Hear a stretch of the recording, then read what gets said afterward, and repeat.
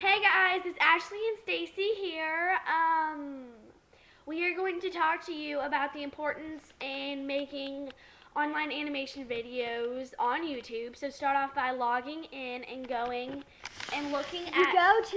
You go look at your username, and right to the left of it, you will see a button that says upload. You can click that upload button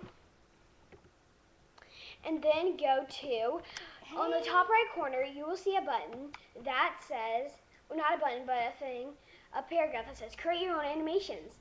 Press try. Hey, if you can see my face. Once you press try now, you'll see many options for video makers. I suggest Go Animation for your first one. Once you press that, make sure you press create video, which is beside the big go button. Once you do that, you'll have many choices of animation videos. I suggest you start with wildlife, even though it seems very youngish, but it's very good to start with. It's easy and simple.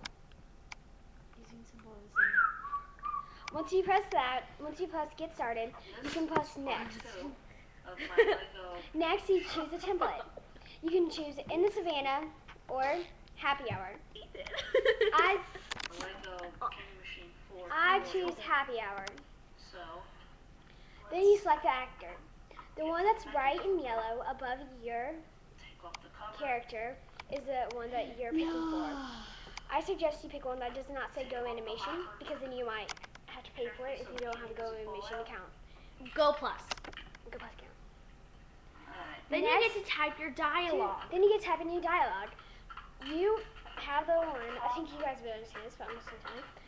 Near the box, there's a picture. That's the animal that you're talking with. You can say, hey, and then when you press preview, it will say that. Once you're done previewing, you press Save now. Save now. Once you press that, it will ask you title and description. A title is going to show up when people type in their title in the search engine on YouTube.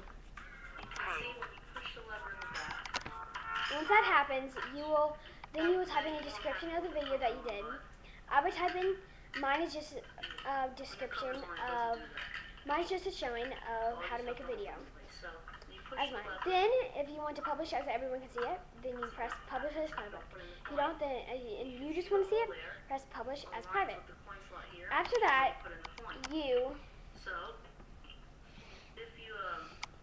yeah, that's really all you do. Don't do anything with choose your thumbnail, because you already did.